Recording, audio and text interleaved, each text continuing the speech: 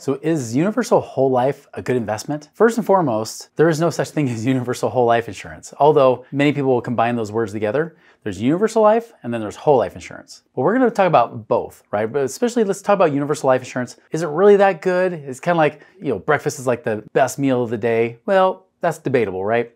Same thing with universal life insurance. Let's really dig in and see what is it really about and is it really the best option? In fact, hang till the end. I'll give you even a better option than universal life insurance.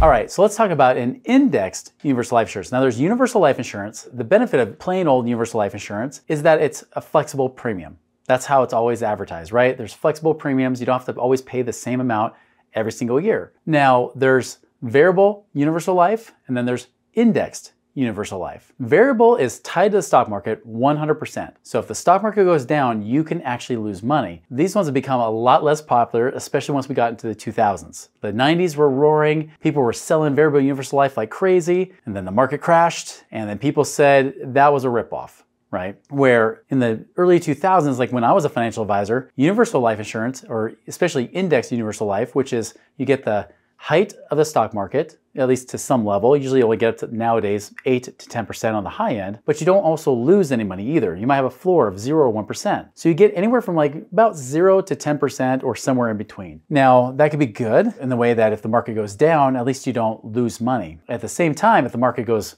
rallies and makes a ton of money, you don't get all those gains either, right? So you get kind of that mushy middle, right? That mediocre middle is what you get. Now, there is a purpose for that. I'll tell you the best way that indexed universal life works best is especially when there's always an up market. Now, true, a variable universal life would be good too, but indexed universal life works best when there's up market, which has been the last 15 years. Since 2009, the stock market has only been down 1 year. That was in 2022. That was it. So think about it, 14 years up, 1 year down, when normally the stock market is, they talk about the Wall Street waltz, 2 steps forward, 1 step back. It's pretty typical that maybe with every 5 up years, there's 2 down years. We haven't seen that. In 15 years, we haven't seen 6 down years. We've seen 1 down year. So part of the risk is if you try to look at getting an indexed universal life policy today, and definitely not a variable universal life, is very likely that at some point the market will kind of come back into balance and you might see the market come back down again. So just be aware of that although it could be good if the market's going up, if you're at the height of the stock market, you could have some risk there. Now, one thing I also understand about universal life in general, right, is that it's basically buy term and invest the difference. So where you have term insurance, where it's just death insurance, universal life has this tax-free cash value component to it. Now, they also have a death benefit, of course, that comes with it, but it's really just term insurance. It's kind of like, I remember when I was a financial advisor, everybody was all about the Lexus, right? Everybody wanted the Lexus. And then I realized, I said, you know what? That Lexus everybody keeps buying is the same exact parts as a Toyota Corolla. It just has a different brand image on it. And then I find out, guess what? The Toyota actually was using the same parts as the Lexus, but you pay like half the price of the Lexus. And I said, well, why not just buy the Toyota, right? And that's kind of like when it comes to looking at these insurances, universal life is like the Lexus, where term insurance is, and buy term invest difference is like the Toyota, right? The Lexus, it looks awesome, but the truth is it's just a fancy way of buying term and investing the difference. There's a 1 year term that occurs that you're paying on. So every year you get older, those insurance costs go up because naturally, every year you get older, you're more likely to die the next year. So what you're seeing happen is that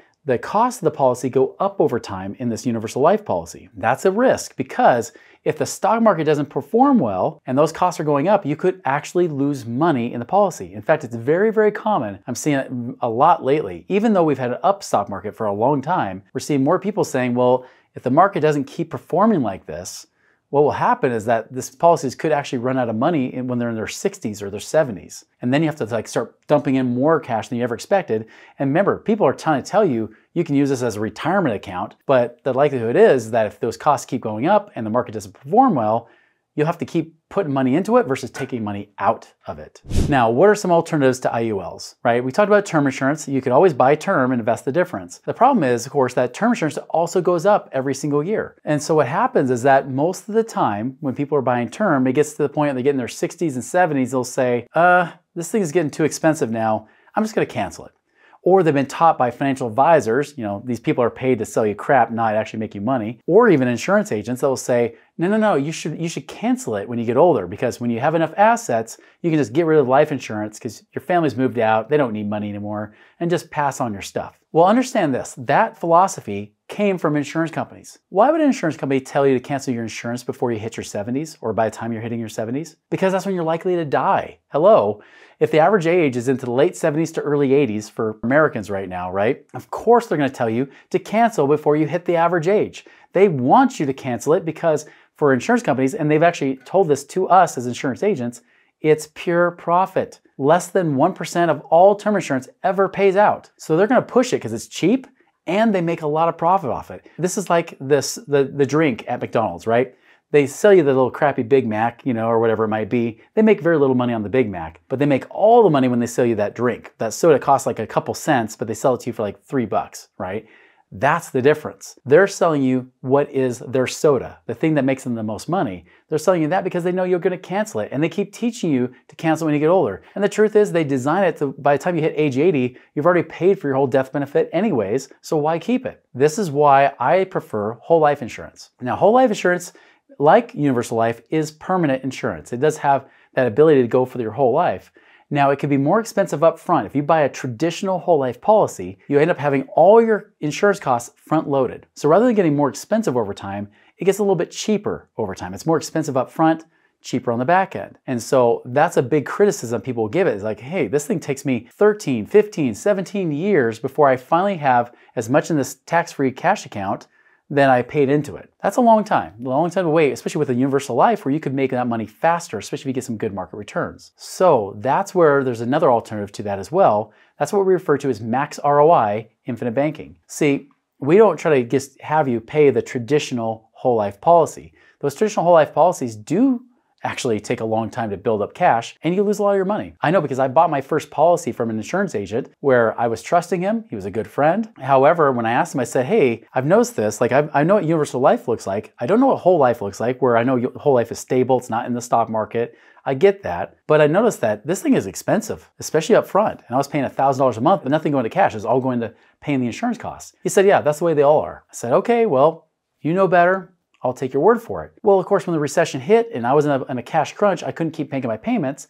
Next thing you know, I'm actually going broke. I can't keep my payments going. So what did I end up doing? I ended up having to lose the policy. I paid 25 grand into it over 2 years and I had nothing to show for it. I lost my policy. It was like the most expensive ripoff ever. Here's what I found out. He could have designed it better. And in fact, I showed it to him. I ran him the numbers because I was life insurance licensed. Even when I bought it, kept my license really for the last 22 years. I showed him the number that said, if you would have designed it this way to where there's less costs up front, I would have cash instantaneously from day one. This policy I would never lost during the recession. I would have kept it going. I would have lost all this money that I paid into it. His answer, Chris, I designed it that way because I could not afford to cut my commissions. Right? That's the problem. Financial advisors are paid to sell you crap, not make you more money. That's what he did. So over the last 15 plus years now, I've been trying to develop that method and get it better to where it pays for itself very quickly. So it actually ends up being flexible like universal life. So it has that benefit where traditional whole life, it's like the fixed payment all the time. We can actually make it flexible where you have a range that you can pay between, but it also can even outperform universal life, even if they get good stock market returns sometimes. Now granted, if you get great returns in the stock market, like we've had the last 15 years, yes, universal life will probably beat whole life. But I don't predict the next 15 years will be like the last 15 years. That's unrealistic. That's just not how the markets work. And so I go with whole life because I don't have to worry about losing money. I don't have to worry about it getting more expensive. It gets cheaper over time. If I can make the cost as cheap up front as possible, then this money just grows faster to where usually instead of waiting 17 years to break even, I can usually break even in 5 or 6 years. So that's the big thing that I really try to focus on with whole life is make it flexible, make it work to where it performs well, and even better, guys. I not only can just let it sit there and grow, which is fine. It's not very sexy or anything like that. It makes 5 or 6% a year or so. That's fine. But what I really like about it is that I can actually use that money to invest anywhere I want. I can pull it out. So it's not an investment, right? I said these are not investments. Whole life, universal life, these are not investments at all. They're savings vehicles with a death benefit. But what I can do is I can use that money to go and invest in things like real estate, my own business, make money in 2 places at once when I'm using my whole life policy. And that's where that max ROI infinite banking comes in. Not to mention, I protect my family as a perk, right? It's almost like icing on the cake. I can protect my family and create a legacy of generations of wealth that could pass on hand really from generation to generation and keep building that wealth rather than having it shrink after putting in all that hard work during my own lifetime. That's why I use that over universal life. Even though I can do universal life anytime and design it however I want, I've just never seen it to where I have enough confidence to really want to put my own money in it, let alone risk my own future with that money. So that's why I use whole life insurance. Now, do you want to see which option might be best for you? Because there is a way to justify sometimes for universal life versus not. Hey, reach out to us at moneyripples.com. Go to the Infinite Banking tab. You can actually book a meeting to see what would be your best option right now.